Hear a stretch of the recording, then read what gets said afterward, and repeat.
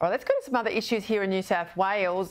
The jurisdiction, we're told, could become the first in Australia to sentence criminals convicted of historical offences using today's legal standards, under a new proposal under consideration by Attorney-General Mark Speakman. It comes as a district court judge slammed current sentencing laws as strange and, he says, woefully inadequate after he was forced to apply different standards in the sentencing of serial rapist Gregory John Richardson. In sentencing the so-called Epping rapist, Judge Peta Credlin was forced to use historical standards for offences against a 16-year-old female and a 25-year-old female, and current standards for offences against two girls under the age of 16. For more on this, I'm joined from Sydney by Legal Affairs contributor at the Australian, Chris Merritt. Chris, it's a complicated issue, but I think it's something people really need to get their head around at home because it's under active consideration by the Attorney-General in New South Wales. In simple terms, what's the government proposing? Well, what they're not proposing is retrospective criminal laws, retrospective penalties.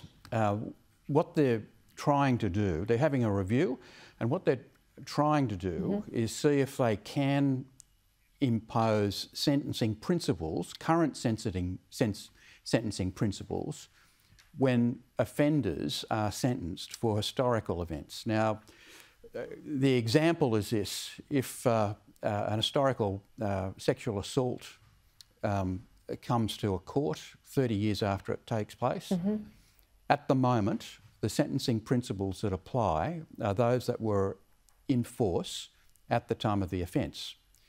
Now, that can result in aberrant outcomes. There's also a severe inconsistency. The New South Wales government has already made this change for child sexual offences. So if you're under 16 and an offence takes place, the offender is sentenced using current sentencing principles, not those that were in force at the time. Now, there's a review going on. It's not a simple matter. This could result in heavier sentences for all offenders. This is not just a sexual offence review. This covers all criminal offences. Now, it's complex. That's why it's good that there's a review taking place. There's a common law rule that it's going to be looked at, and it concerns two offenders. If two offenders commit an offence 30 years ago, one's caught immediately and sentenced at the time, and the other one is caught 20 years later, the common law rule says that they should both be sentenced using the same rules. Now, the question is that an aberration, or should that common law rule be adjusted? Now, that's all part of what Mark Speakman, the New South Wales Attorney, is attempting to find out. He's not rushing into this, which is a good thing, because if there's any inkling of the imposition of retrospective criminal laws, it could offend the rule of law principle, which would make that problematic. However, there is an argument that the change, if it can avoid an aberration and it still results in a form of retrospective legislation, criminal legislation, it might well be the lesser of two evils. It might well be acceptable. But we're a long way from that, but that's the goal.